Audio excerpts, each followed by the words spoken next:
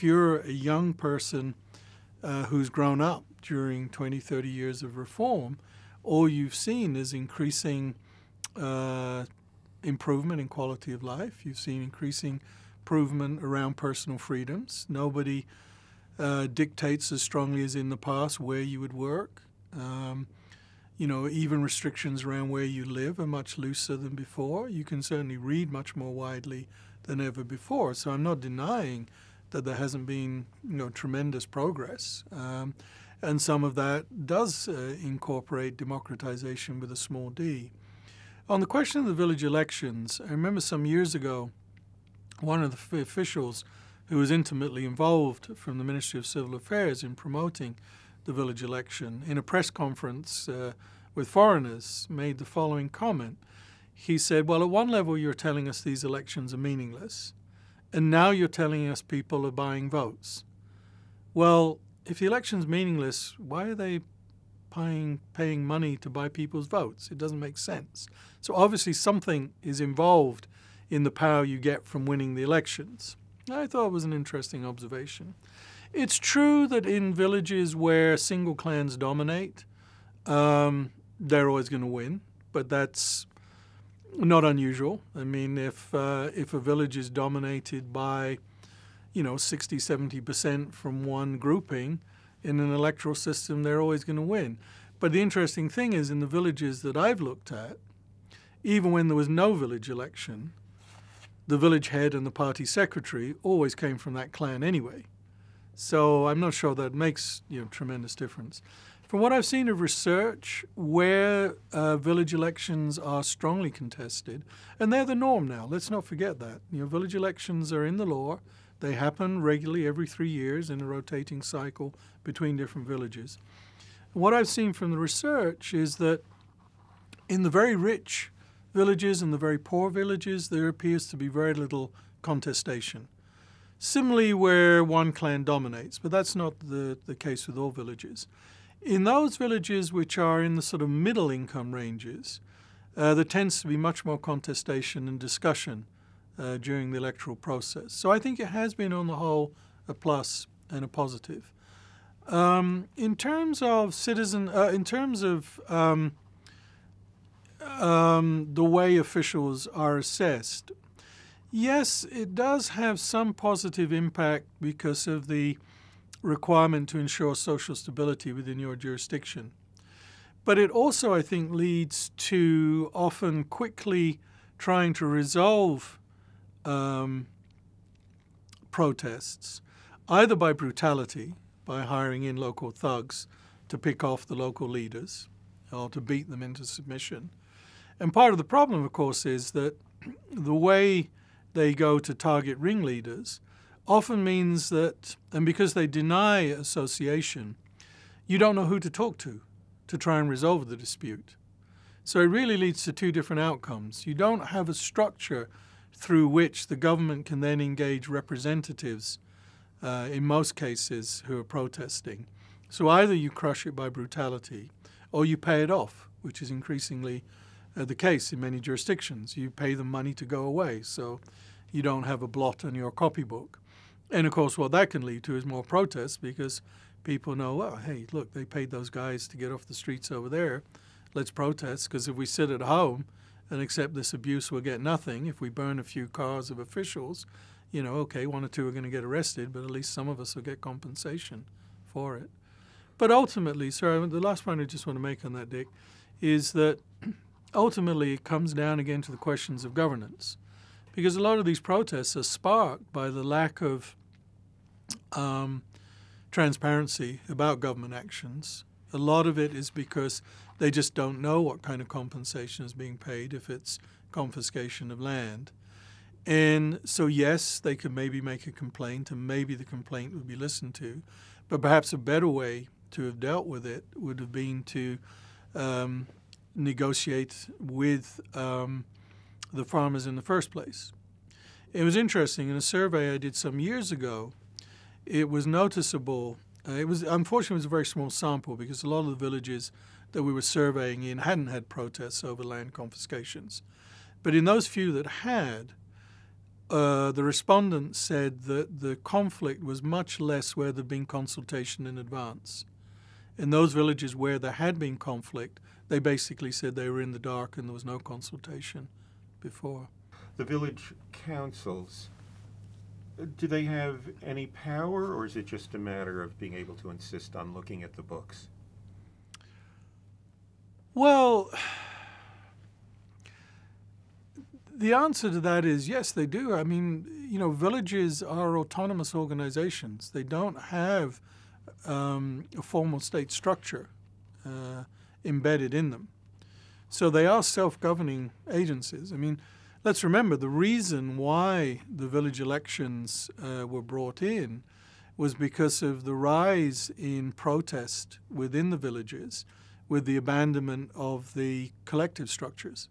And there was really no governing mechanism for pulling together disputes within village communities. And one thing that I think particularly concerned the leadership were things that its policies weren't being obeyed, particularly the family planning regulations, even though they were not as stringent as they later became in the 1990s. And so they felt there was a lack of governability within the villages. Then, very importantly, Peng Zhen was the head of the National People's Congress at the time, and he'd run a village election program when he was in one of the base areas before 1949. And so you got this strange coming together of a problem in the villages with a guy running the NPC who'd run village elections before and understood you could have village elections without threatening Communist Party power. And so the village elections initially were thought of as a way of providing a vehicle and a mechanism for brokering disputes and basically making decisions on how to allocate resources in villages. Now, that means that they do have considerable power, and there's a lot of regulations now about what they have to post in terms of revenues and expenditures within the village. They often have to put up on public display certain things like how much the village officials paying for electricity.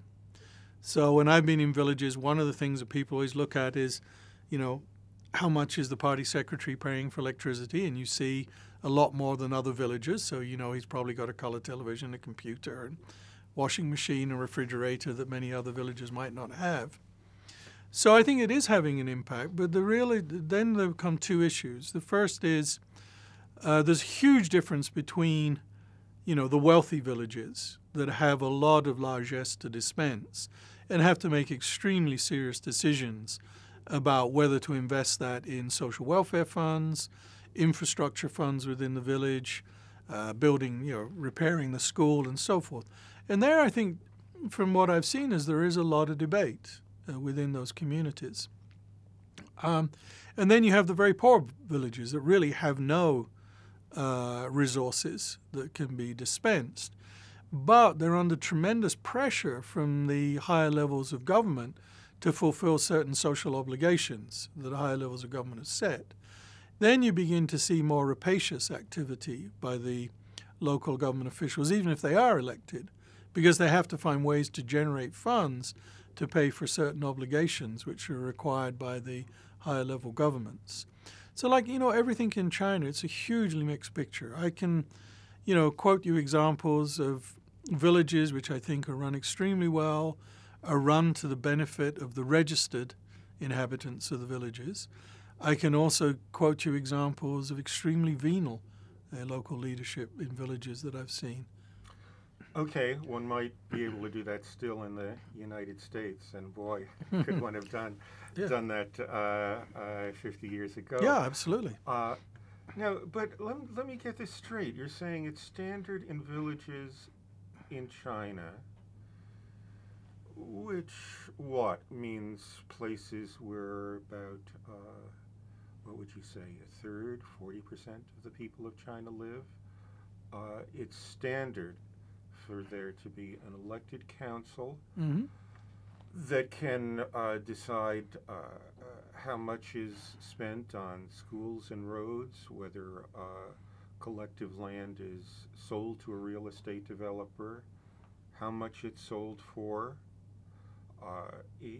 Is there is the village party secretary,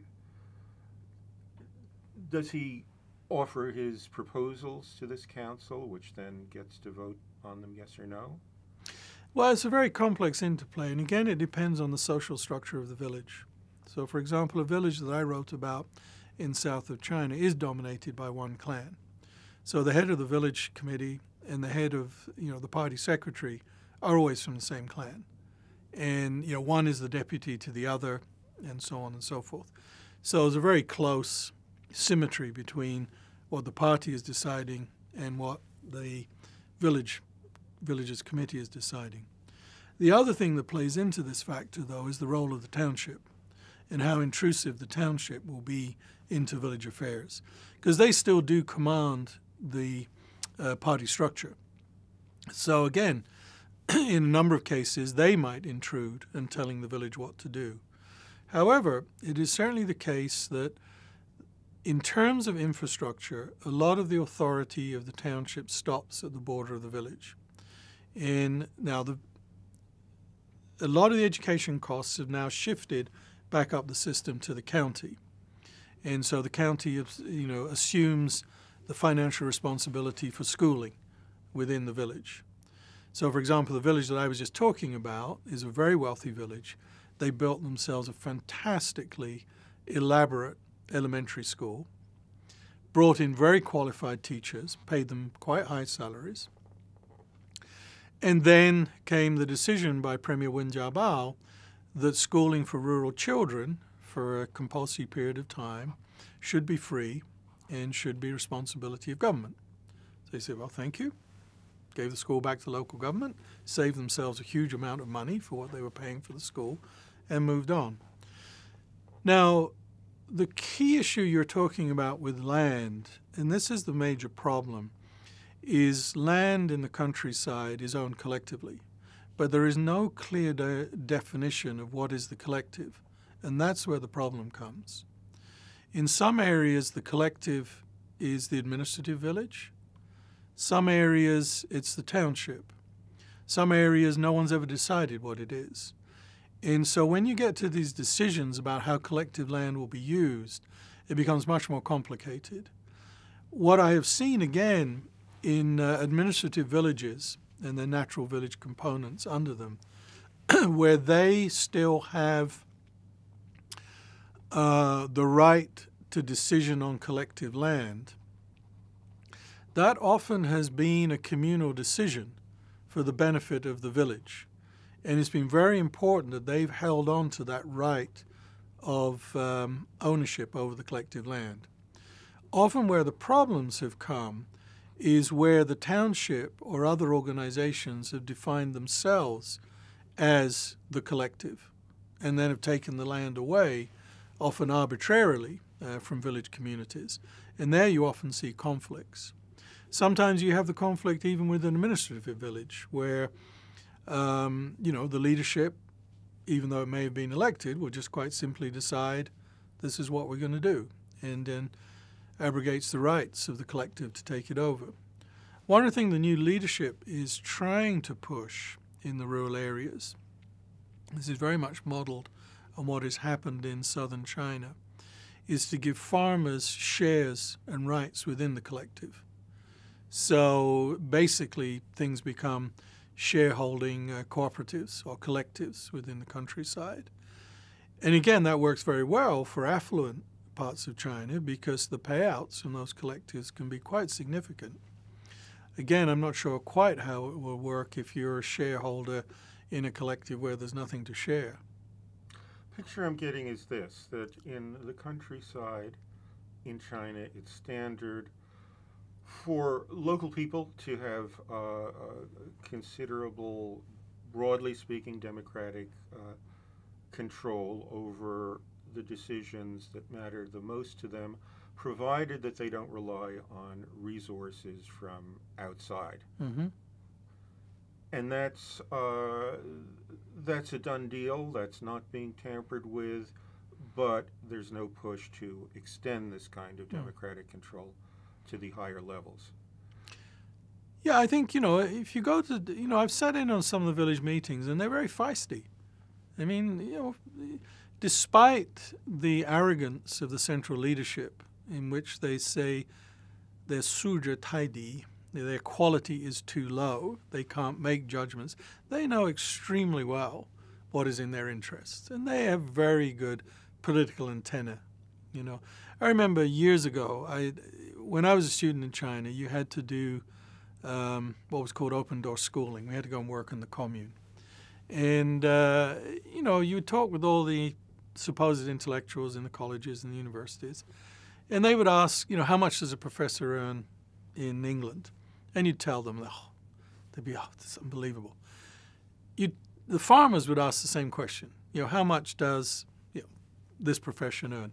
The next question was, how much is a catty of meat in America? It was much shrewder. They were already calculating and putting it into a context. So they know full well what is in their interests. And so many of these meetings are feisty. As you say, the key question is whether then the township level of government really genuinely trusts them to make their own decisions. And there I think you often see this phenomenal arrogance that we know better than they do. They're parochial. They don't really know what's in their best interest. Obviously they don't know what is in the broader general interest beyond their village. And therefore we have the right to make that decision on their behalf. And that's where you often see then this intrusion from the higher level governments, which they often feel may be acting in the best interest, but often can run against the particular interests of the village community. In cities, does something similar go on? One reads of meetings in a neighborhood with local cadre, perhaps primarily when a potentially controversial decision, say about real estate, is being made. Is it a real and regular consultation which can have some effect? My honest answer is I don't really know, because as I said before, things vary so much from place to place. I think one of the challenges is that traditional administrative jurisdictions don't fit any longer with the way populations operate and where they live. So, the old system was pretty much everything went through the work unit. That's really what controlled things, and that's where debates took place. But, the work unit doesn't control life in the same way as it does anymore. So the Communist Party has had to think of new mechanisms to try and be inclusive. So through these communities, the shechu, as they call them. But you've also got this growing phenomenon of people, middle classes, moving in behind their walls. You see it all over China, walled estates with often very fancy apartments, sometimes villa compounds. And so residence committees are growing up, in which a lot is debated, but they don't have any formal placement in the Chinese structure. So you have this problem that there's not a good juxtaposition between the way people are living their lives and where they're working and where they're living, and the administrative jurisdictions as they existed traditionally. So you're seeing a lot of these kind of ad hoc consultation bodies, organizations coming up, or hearings around particular projects. And certainly those are expanding, there's no doubt about that. Now, what is unclear is whether they just have the hearing and then they do what they want anyway, the officials, or whether it really does affect things. But my suspicion is, over time, whatever the situation is at the moment, they will increasingly have to take into account the views of citizens, because they're becoming increasingly adept at dealing with the system. They're increasingly exploiting different sources of information about projects. There are, increasing numbers of regulations and laws on the books about what you can and what you cannot do. And I think as urbanization grows, as the middle class grows, I think they'll start appealing to more of those regulations to push their own interests.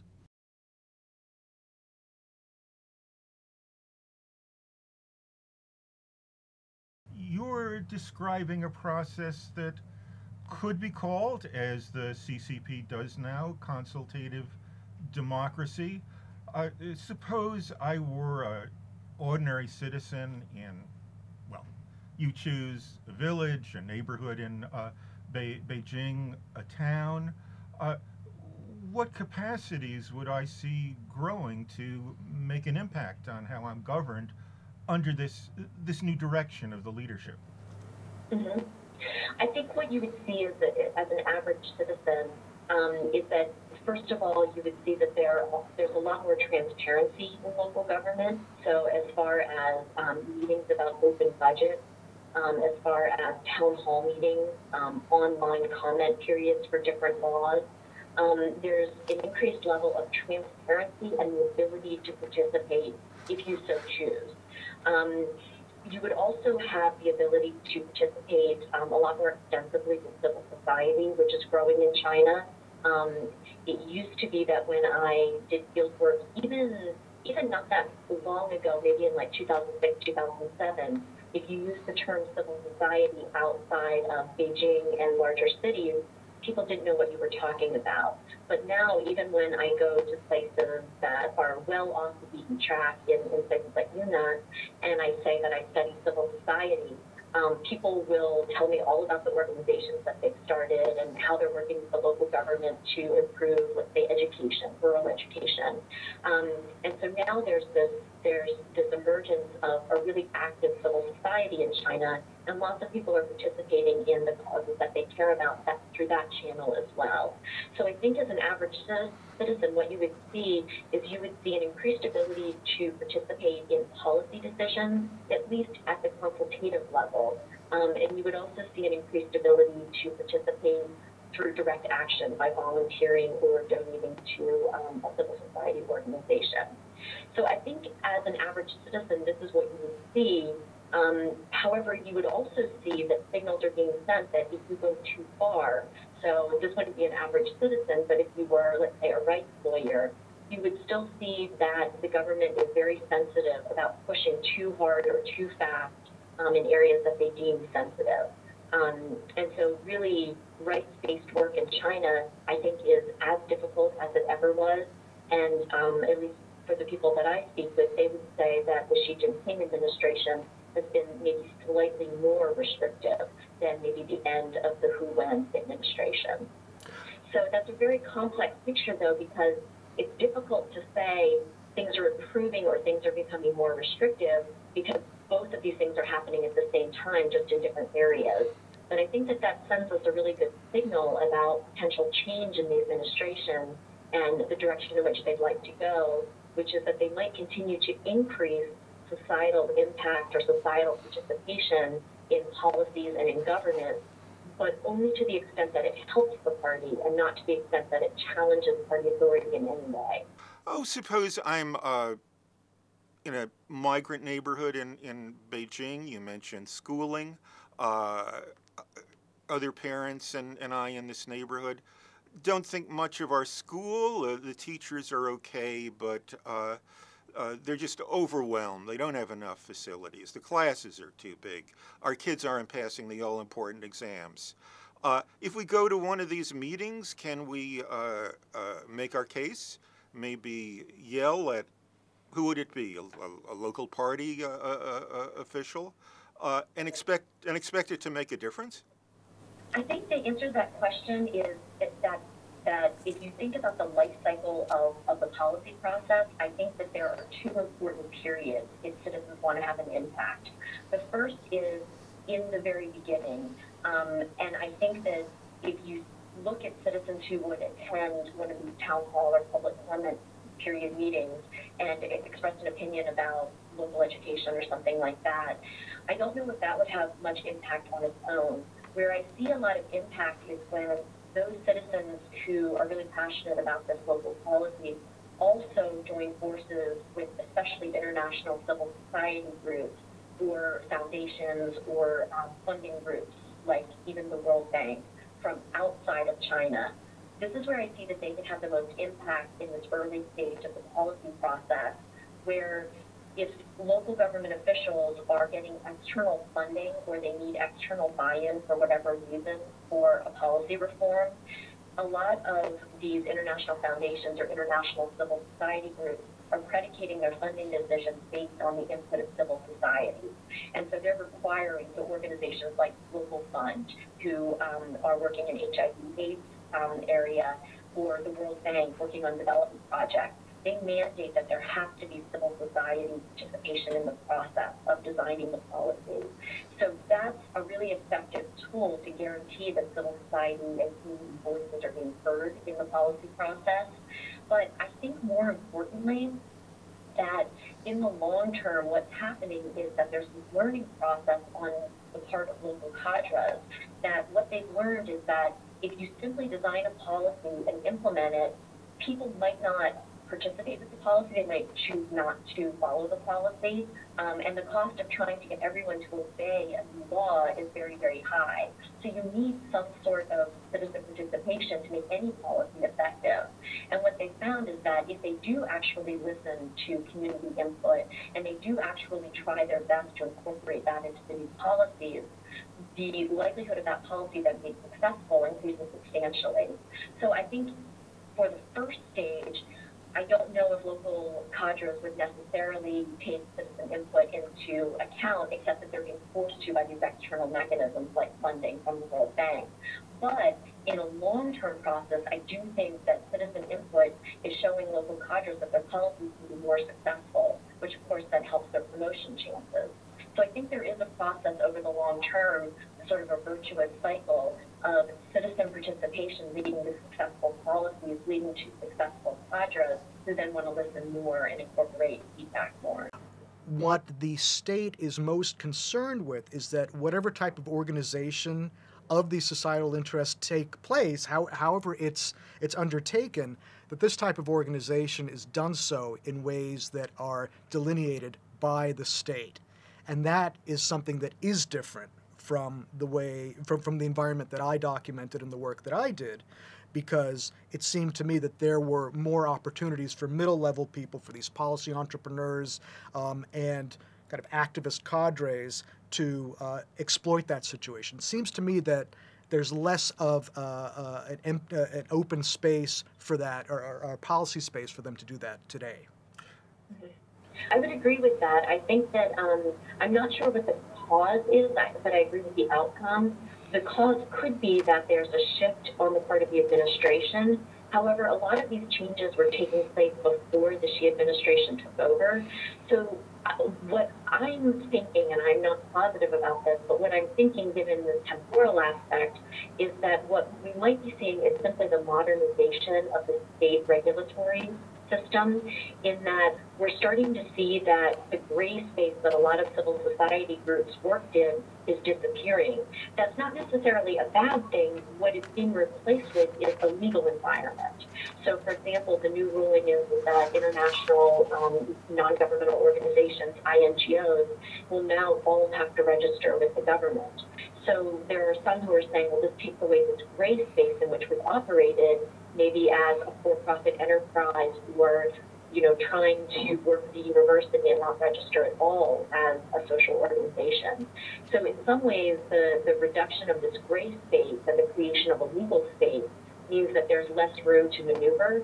But on the other hand, having a status as a legal entity in China also provides a lot of protection that these organizations desire, so that they no longer can be charged, with tax evasion or things like that. They're covered under a legal code. It's the normalization of the system, and creating a legal system, it takes away some past freedoms, but it might also lead to future freedoms.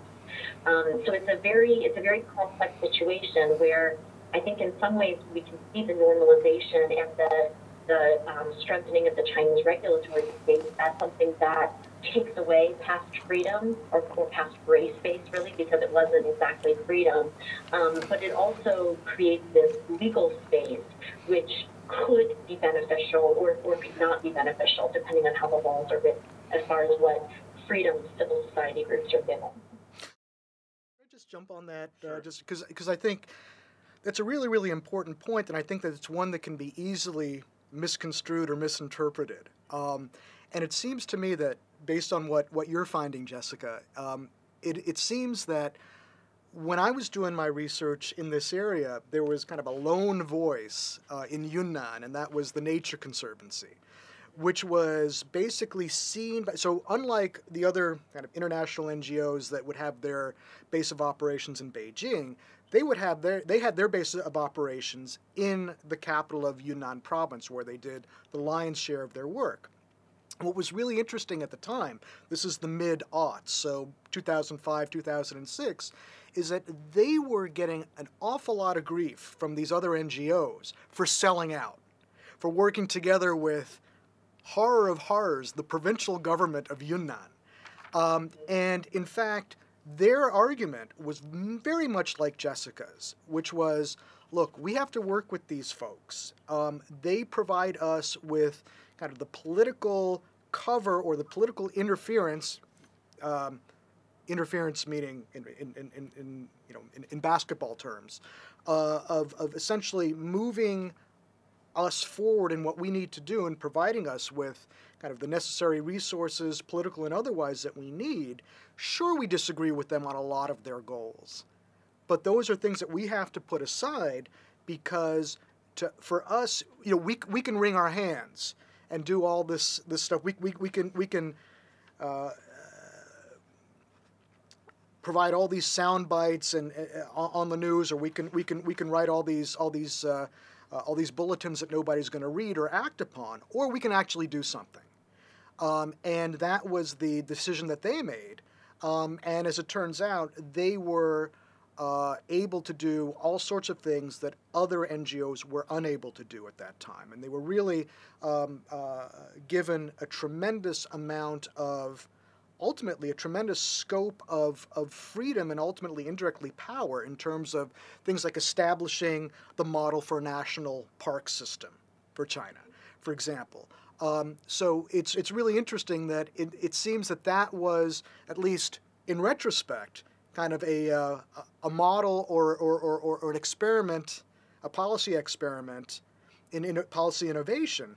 And now it seems that has now become more of a model in terms of how kind of NGOs more generally are being kind of brought into the political conversation. Let me press this issue of the shrinkage of the gray space and talk about a different kind of gray space. The protests, the local protests that seem to have played a major role in change for the better in China over the course of the last several decades since reform. Right, in recent years, probably 100,000 or more small protests a year. In the 90s, the farmers raise hell, and after 2 millennia, the agricultural tax is finally abolished. The workers in the Rust Belt, in particular, who are suffering from the loss of their factory-based safety net as state-owned enterprises are closed down, go on strike illegally, raise hell, and there's the start of the movement of funds from the coast to the west, and that starts to make their lives better in cities in which public land is sold and people think is sold at too low a price. People raise hell against probably the most important form of corruption, and they make some progress. Now, my sense, and here I'm asking the two of you if this is right, is that the new leadership's moves to own the process of change in China are going to involve decreased tolerance for protest. They seem to involve a decreased space for even the verbal protest over the internet that's played an important role. 500 million people on the internet in China. Netizens, as they're called. They've been very important outside of official organizations, not even NGOs. Doesn't this make the restriction of political action not under the party's control a serious loss for the Chinese political process? That's a really good question, because there's a strange dynamic that's occurring in China, because I think on the surface that would be the logical explanation that we would use, which is that it's very clear that the new administration is not going to allow for social protest. They've already instructed local cadres that they will be held responsible for any social protest, and they've shown that they have very little patience and that the space for social protest is dramatically declining. So I think logically what we would say then is that, well, there will be less social protest then.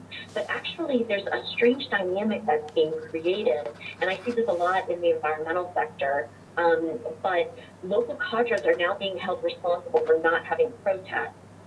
Local citizens know that they're being held responsible for not having local protests, because local cadres now have to get all citizens to sign a document saying that they won't protest, that they agree with whatever the decision is, they agree with the policy, and they have to thumbprint these documents to show their support of it. Because the thumbprint, getting those thumbprints is now part of the cadre evaluation process, and it's a hard goal, meaning that if they don't achieve this goal, they can't receive a promotion or a bonus or any sort of reward. So since citizens know this, what they're doing is they don't even have to protest. They just simply won't thumbprint the document. So local cadres, as they reach their deadline, because they're only given a certain amount of time in order to get everyone to agree to this, they start offering incentives. So they start negotiating with the villagers in order to give them whatever the villagers want. So the interesting thing that I'm seeing is that the more pressure that the central government is placing on local cadres to make sure that there isn't social protest is actually creating this easier channel for local villagers to get what they want out of the local government, because they no longer have to organize and conduct protests, which are risky. Instead, now all they have to do is withhold their thumbprint until the deadline approaches. And then as that deadline approaches, local officials are more and more willing to negotiate with the villagers. Now, that doesn't mean that there can't be use of violence, but that has been discouraged simply because it has a blowback effect where you see larger protests after the use of violence.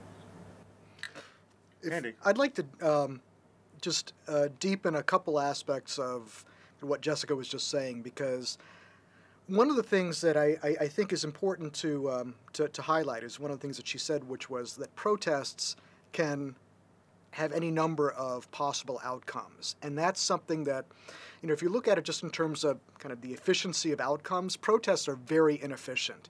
And it's something that when activists, very often in China, they see protests as a breakdown, as a failure of what they've tried to achieve, because that takes the considerations of the government that they're targeting, that the officials that they're actually engaging with. This changes the very terms of the dialogue away from whatever the policy or whatever the issue is, and moves it into something that the protesters really have no control over, and that is over social stability, which is something that trumps everything else. So it's something that in the past, the protests that we see as successful are largely the ones that we see, which is to say the ones that make it into the news, the ones that make it into the local news in China, and eventually, some of them trickle off into the New York Times, what have you. And we see that those kind of by nature of their exposure kind of lead to an outcome that is more, at least in the short term, matches the goals or meets some of the goals of the protesters. But very often what you see is outcomes that do not favor the activists, and this is something, and I don't want to sound like an apologist for the government, because this is what Jessica's talking about is something that's also easily corruptible. But what it does, in a very real sense, at least at this point in time, is that it does put power, real power, in a sense, in extortionary power, even if you want to put it that way, in the hands of Chinese citizens. How sustainable that is, I don't know, but it is something that it's quite a different dynamic, and it's quite a different power relationship than has often and even has recently been attributed to that level of state-society relations. So that's something that's really interesting. A few quick questions about the political process we're discussing, and then it might be valuable to move from these questions of process to questions about the substantive challenges that the process is meant to cope with. Look, the UN-US strike, the sneaker factory strike, which involved a protest, right? A town was taken over. That wasn't too long ago. Are you guys saying that was a blast from the past? We're not going to see that sort of thing again? I think labor protests are a different issue than land and environmental protests. I think that those protests, the administration seems to, and again, this is reading the tea leaves, but the administration seems to not turn a blind eye, but be a little bit more open to labor protests. And so for groups that are protesting bad working conditions, especially with international factories or Taiwan-owned factories, I think that those protests seem to be tolerated a bit more. So I don't think that protests will go away. I do think that there will be, especially in the area of labor, that there will be protests. I think there will also continue to be the NIMBY protests of, we don't want a chemical plant in our town.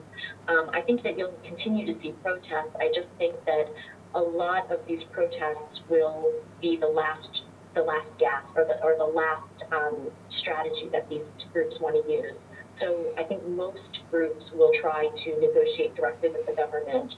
They'll try other tactics before they use protest. But I still think we'll see protests in China. There's a lot of people, a lot of issues, a lot of complexity there. A quick question about the vehicle for responsiveness, whether it succeeds or not, that people in this country are used to, that we haven't talked about, elections. And it was from Andy's work that I learned in detail about the possibilities of responsiveness by a government to the people that have nothing to do with elections. But there are elections in China. There are elections of village monitoring committees. There are elections of delegates to people's congresses. And in those elections, although they're all within the party members below the relevant leadership level can choose to nominate candidates in addition to the leadership slate. When they do, they have a non-trivial chance of getting elected instead. Now, part of the communique from the third plenum of the 18th Central Committee meeting in November 2013, the big statement that I think we're all responding to, mm-hmm. Part of that did emphasize inter-party elections and inter-party democracy. How real is that? How important is it? Should we pay attention to it?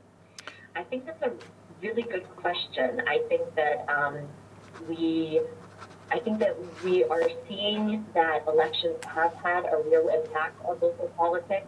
In that we see through survey analysis that places that have local officials where they've been elected versus appointed, that they tend to collect less taxes. They also tend to provide more public services. There tends to be less social protest in those areas. So there is some sort of impact, at least on the level of governance, with having local officials elected. I think we've also seen that local people's congresses are more vibrant since they've been elected, and that local people's congress representatives are either voting against some of the policies or nominations that the party puts forward, or they're abstaining from the vote as a way to show their displeasure.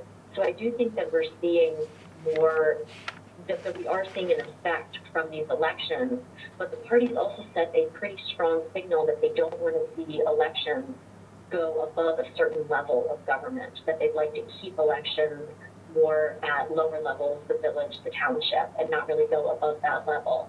So as far as the overall impact that we might see on the system, as long as these elections are kept at such local levels, I think there will be an impact, but it might not be as extensive as we'd like to see.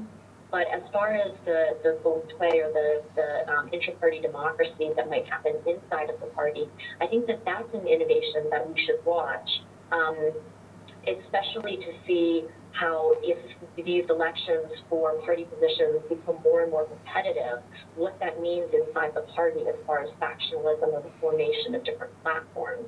I think that would be a really fascinating development to watch. Andy, what do you think? I think it's really important. You know, when we talk about township elections or village elections, I mean, really what we're doing is, if we're just focusing on that, we're hearing the sound of one hand clapping. So Jessica's absolutely right with all the things that she's been saying, and the initial motivation for having these local level elections is largely to essentially create a better relationship between citizens and the party. Now that is not, it's very easy to kind of attach a cynical writer to that or a cynical interpretation of that, but ultimately the party has always been, in addition to other things, a mass organization, and one of the key tenets of the party, going back to its very beginnings in the 20s and 30s, has been the mass line and this relationship in a very localized way with Chinese citizens. Now, the other hand of that is the fact that at the county level, which is just above the township, that is one of the administrative levels, it's the only administrative level in China that's actually centralized from there on down. So China is a very, just to simplify things, China is bureaucratically quite a decentralized governing structure, at least as far as the government is concerned. One of the few exceptions of that is from the administrative level of the county on down. So as long as the county magistrate is able to essentially control the area under his or her, usually his, jurisdiction, then the party can allow for or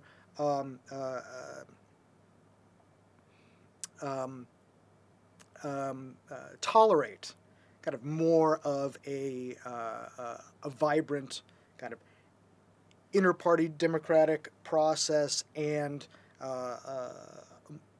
more open channels to kind of state and society relations. That's one of the main reasons why anytime there's been some sort of an initiative to take elections up to the next administrative level, up to the county, that's something that's stopped in its tracks, nipped in the bud as quickly as possible, because that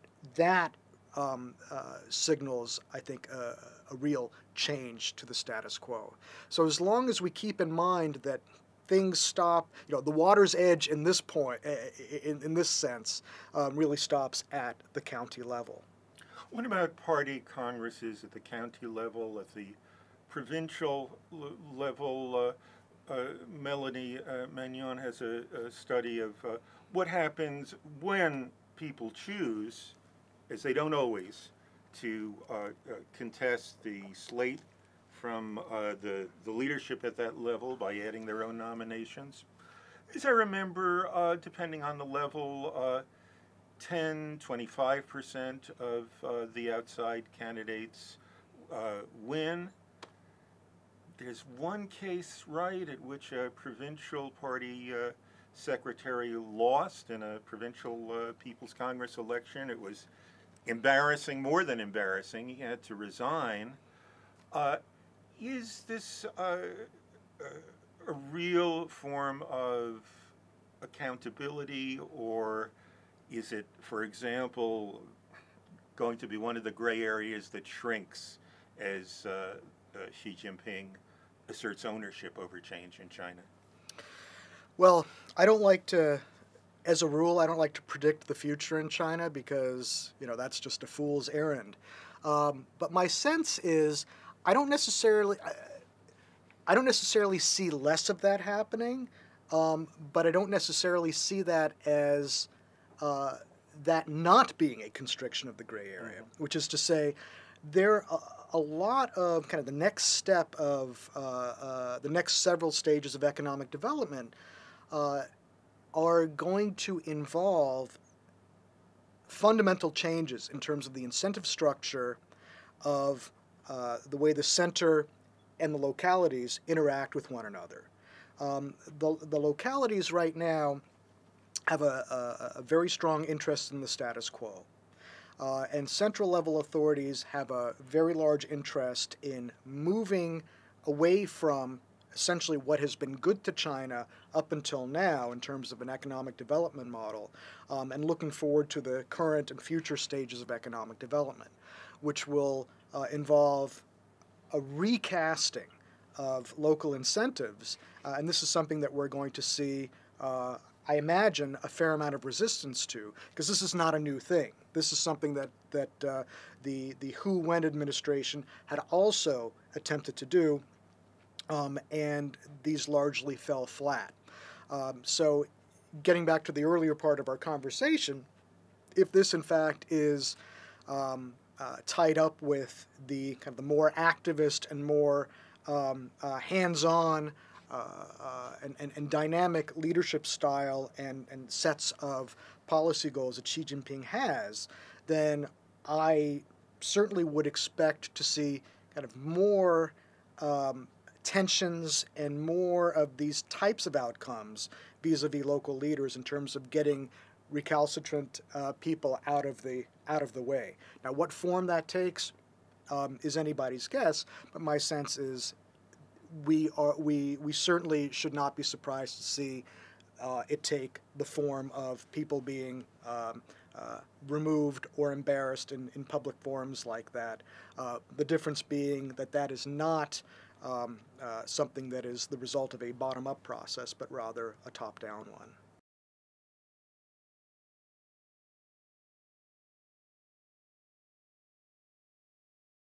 Political domination in China works through depoliticization.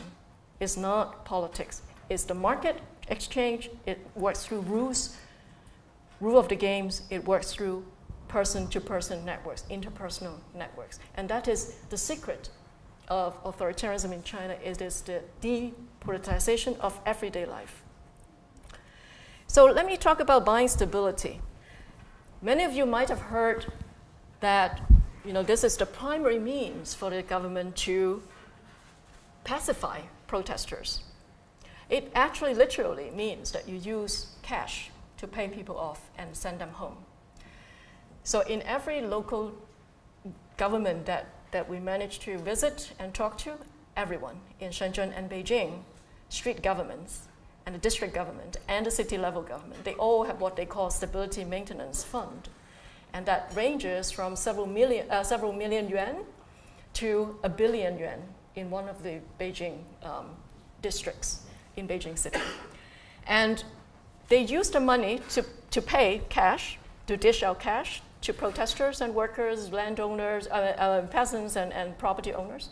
But they also use the cash, the fund, to pay for services that are at the center of the dispute. So property owners trying to fight the management companies, block the road, in resistance to not to pay their management fees because the management companies related to developers who encroach their rights on green space.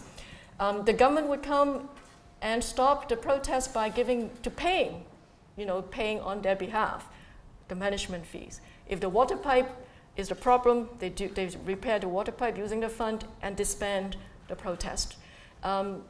Workers, unpaid wages, they pay the wages first, go home, and then they do their work later on.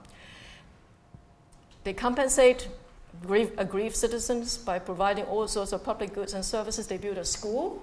If property owners are unhappy about the neighborhood, instead of having them on the street protesting, They promised them new green space, gardening, new security gate, a new school to send the kids to. So the fund is used to dish out cash, but as well as providing public goods that were at the center of the contention. It looks like ad hoc. It looks like it's arbitrary, but it's not. It has become so routinized, patterned, that people have this jingle that, again, for people from China, you would have heard: big disturbance, big resolution; small disturbance, small resolution; no disturbance, no resolution. Which means that you have to create some kind of disturbance if you want the government to really take seriously your complaint and do something to resolve your problem.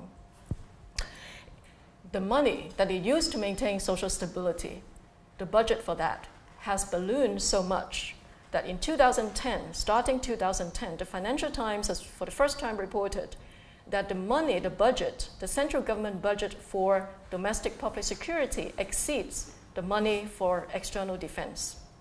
And since that year, for the past few years, it has stayed that way. So the ratio, the money that they spend on internal security actually is enormous. But if you think that paying cash every time you have a protest is what is happening in China, then you're wrong. Because if you start paying people money every time they show up in 10 or 20 or 50 kind of person group, then you set up the trouble. They come back tomorrow, and you have to pay them again. So the essence in buying stability is not so much the payment. You have to pay, but you need to know how to pay them in such a way that they won't come back to ask for more. So that's why we need to look at the process of buying stability. How actually is stability being purchased by cash? So we need to look at protest bargaining. Through the research, what we find is that this bargaining is the key to China's stability, but also is the crisis of authoritarianism that I would explain later. But let's focus on the process of bargaining. The process of bargaining basically transforms a confrontational situation into one that is a non-zero-sum bargaining process. You get something, it's non-zero-sum. You're not talking about to the state who is against you, that you two would have some shared interest at the end of this process. Through this non-zero-sum bargaining process, state and citizens, they are bind together in a pragmatic but quite precarious kind of alliance. And I'll explain this, but this is the kind of statement that I want to put into your head and for you to follow as I explain the process. So what happens when, let's say, I'm using a real example that we encounter in the field, 500 workers did not get paid, and they decided to block a road in Shenzhen, and 500 of them. And why this road? The workers are very clever because they know that that day, well, no, not the day, tomorrow, that road will be passed.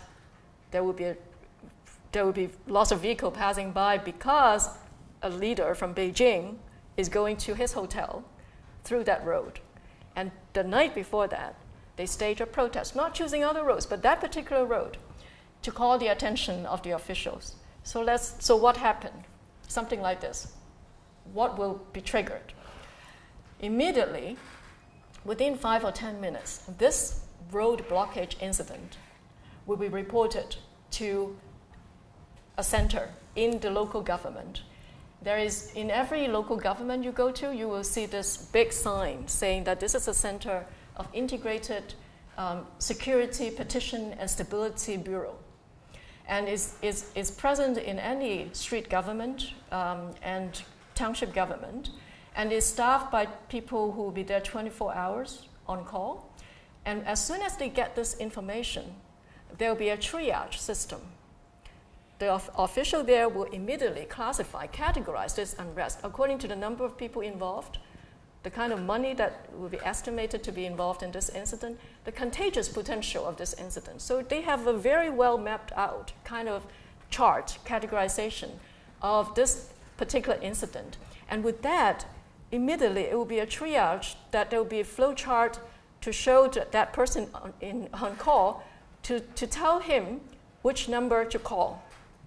Who are the officials who should be arrived on scene within 5 minutes? Who should be texted to be reported about this incident, and who should be reported or receive this report, who get this report tomorrow.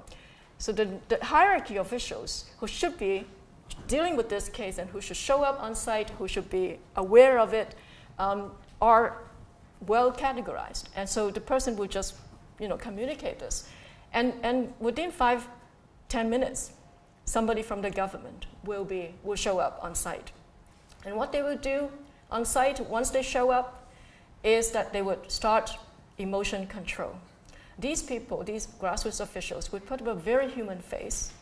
They would, as what they told us, they have to make friends and talk love with these protesters, basically assuring them that they are on their side, calm down, give them their cell phone number so that even in the middle of the night, even after they were disbanded home, they can call up this official. So to really tell the protesters that you are on the side, the government is listening, you give them your cell phone. And you really try to show your support for these people. So emotion control is the first step. And let me quote you about this official who have been so experienced in Beijing he has 7 years of experience handling all sorts of demolition and relocation cases, and he told us that he has many times residents, workers, who threatened to jump off buildings or drink poison in front of him. And he dealt with these with calm because, I quote, all you need to do to deal with these incidents is to let people see the hope of making some profit and solving their real livelihood problems. I personally think that Chinese people are really easy to govern because all they want from you is economic interest. But dealing with different kinds of people, we'll have to use different languages and methods. For instance, teachers, people like us. They are shy to talk about money, so they talk about the law and regulations, beat around the bush all the time. But the real goal is money. Peasants, farmers are straightforward. They make direct demands for money. So he knows people's goal is not really to die. They don't want to kill themselves. They want to threaten you so that you would take care of their problems. So they control emotion. These guys are extremely sensitive, and it gives a human face to an authoritarian state, to these citizens who are angry, who are capable of mobilizing a collective protest. So once they get to the point of controlling emotion, they would ask these protesters to select their representatives, direct election from an authoritarian state. They want to find representatives. Why? Because once they elect representatives, they can put order in chaos. They don't want to deal with chaos. They don't want to deal with passion. Passion is difficult to control. They want to deal with rational discussion of interest. For people who have read Albert Hirschman, Passion and Interest. To channel passions into rational discussion of interest, you need representatives. And once you have representatives, what they want to do with representatives is to fragment the group from within. Because once they know that 5 people represent the group, they will send the group home and talk to these 5 people. And what do they talk to them about? Let me quote you. I first asked them to select 10 representatives, and I talked to these representatives individually about their own domestic and personal situations. I know I can fragment them and exploit the conflict of interest. As soon as they see some opportunity for making a gain, they will eventually agree. They call these people handles, access points. And once you find these handles and access points, you have the ability to take care of to bribe them, basically. And you fragment labor, you fragment peasant, you do class fragmentation through these leaders, and therefore demobilize collective disobedience. You sit down with these leaders. In addition to bribing them, you need to transform their rights consciousness. Now, the Chinese studies literature talks a lot about rights consciousness, rising rights consciousness. And the idea in the literature was that citizens know their rights because of all the laws that have been promulgated. And once they read the law books, they know their rights and they go to the street to demand those rights. No. The process that we find is more complicated than that. People may start it out with what they imagine their rights are. I'm a laborer. I'm a peasant. I have rights to my land. I have rights to my wage. People may start out with these rights in their head, but once they go through this process of protest bargaining, these officials manage, in many, many cases, to reshape their rights consciousness. No, that's the rights in the law book. To transform that into realistic, pragmatic, realizable rights under the circumstances of China. So for example, laborers blocking the road because they didn't get wages. The official arrived on scene and talked to the representatives. So they insisted, we have the rights, we are laborers, the labor law says we should be paid. Yes, the labor law says you should be paid. Do you have labor contract? No, 50% of workers in China don't have labor contracts. So you can't go to the court because you don't have labor contracts. In that process, this official would transform their understanding of labor rights into realistic labor rights rather than the theoretical labor rights in the law book, and settled for a discounted wage payment by the employers. The officials would also talk to the employer saying that, how much would you lose if these workers don't work for one day? Why don't you pay them 80% or 50% of what you should pay them? And they bring these two groups together and in the process transform people's idea of rights. We have another case in an environmental protest. This elderly naval intelligence officer, retired naval intelligence officer, the Chinese officer who had been party member for 20 years. He was the leader of a massive protest against noise, representing the neighborhood, property owners, against the building of a road that creates noise. And at the end of the process, he struggled against these officials, talked to them, have meetings with them, and at the end of the process, he said, the government has increased its budget for reducing the noise and we don't want your protest anymore. Because in a process of negotiation, his consciousness of rights changed once he realized who decided to build this road, how much or how little wiggle room he has in changing the decision upstairs. And he began to understand that there's no way for them to look at the environmental law and get what the residents want. So as soon as he sees the government is giving concession, they're trying to do something, spending more money on optimizing noise reduction rather than actually canceling the building of the road, he said, we have reached our goals. In the process of protest bargaining, a very important element is the show of force and the threat to use force. What we realized is that in many protest situations, the central government has imposed the injunction that we have to use force judiciously. That force cannot be used in all cases because that would be counterproductive, that would radicalize, escalate the conflicts between the government and the citizens. So police, actually, from many of the things that we have observed, they were just there. They didn't dare to arrest people unless they were attacked. So the threat of force, and what I found very interesting is that officials, the grassroots officials, would use force, threaten to use force in a skillful way, in the sense that they both arrest some leaders when they become really recalcitrant and uncompromising, but they also engineer their release, and they do it deliberately. That is, they are the ones who arrest protesters, especially the leaders, but they are also the ones who release them. Why? Because through this arrest and release process, they gain the trust of these leaders. They know they will protect the government, it will protect them, but they have to cooperate with the government.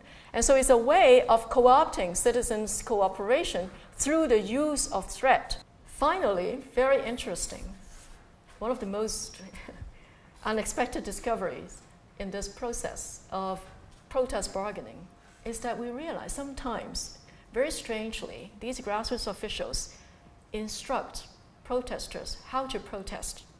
They would teach workers how to strike. You don't strike on the street, you don't go beyond the factory gate, but you block. The most effective way to strike, to get your result, to really get the salary that you want, is to block the warehouse. so that your employer cannot send the goods out to fulfill the orders that would block your employers getting the money. And you really, threaten your employer that way instead of going onto the street and trigger the police. Why do they do that? What we realize is there is mutual interest between the protesters and these grassroots officials, because grassroots officials want a certain level of instability. They want a certain level of unrest in their jurisdiction. They don't want total stability and quiet, because a certain level of instability can justify them to ask upstairs for a bigger budget, and also it can demonstrate to upstairs the use of these stability maintenance officials. So we trace the promotion record of these officials from the street level to the district to the municipal level, and what we realize is in the past few years, the people who get most promotions, they're mostly from the stability maintenance system. And if there is no unrest in your jurisdiction, you can't ask for budget, you can't increase your manpower, you can't show your importance, and you have very little prospect of getting promoted. And so protest is a means for citizens to bargain, to get real payoff, material payoff, cash, jobs, schools, whatnot, from the government. But for the grassroots official, they need that too. So they both, state and society, at the grassroots level, capitalize on instability. But it's not all positive.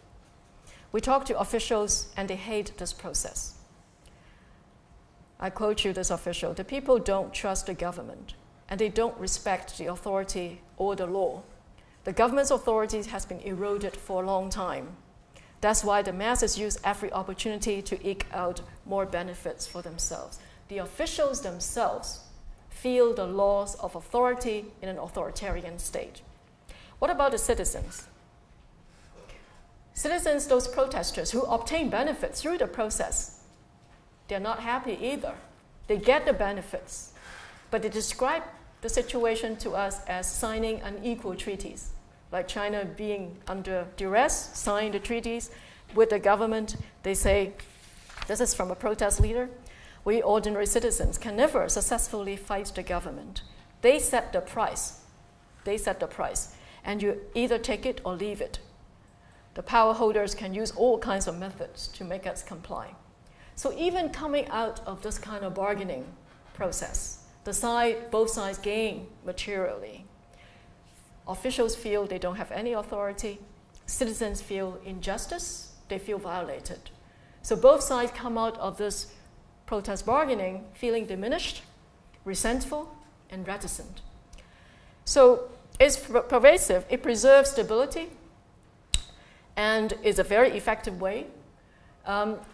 But the long-term consequence is that I think there's a creeping process of erosion of the party-state's authority in what still looks like a very authoritarian state. So that is, there's no more authority in authoritarianism. And citizens are willing in this process to bargain away their right, to sell their right. It's a commodification of both state authority and citizens' right. So where is China headed with all these information that I've given you? Is it sustainable? Is this kind of buying stability sustainable?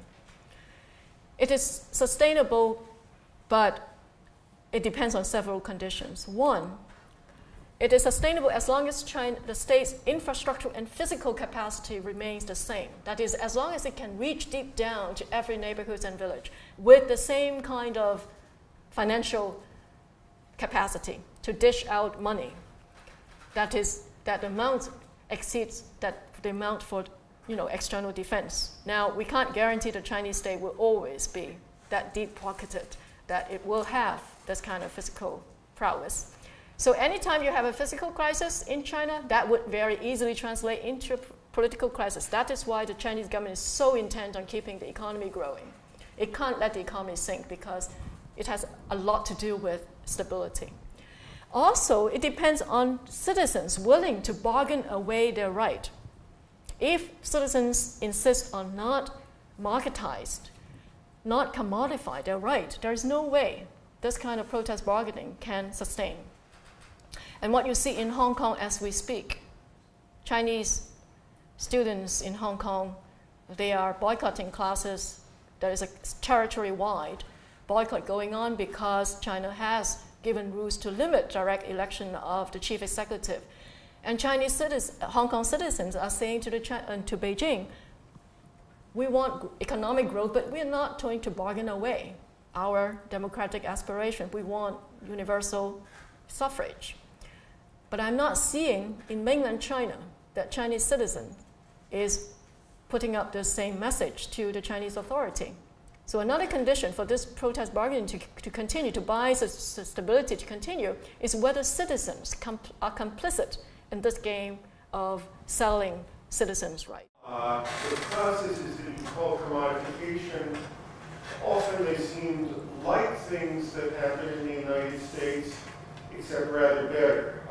For example, there's a grievance and there's a process which ends with compensation. We call them lawsuits in the United States, but they're risky. You have to pay lawyers lots of money, and usually you don't get what you want. And sometimes when workers are disappointed, they do things in the United States to get concessions. We call them strikes. Usually they fail in the United States. Material interests affecting people's politics, like the grandmas and the granddads, well, we call that voting your material interests and who you vote for, and it's routine. What's in it for me, people ask.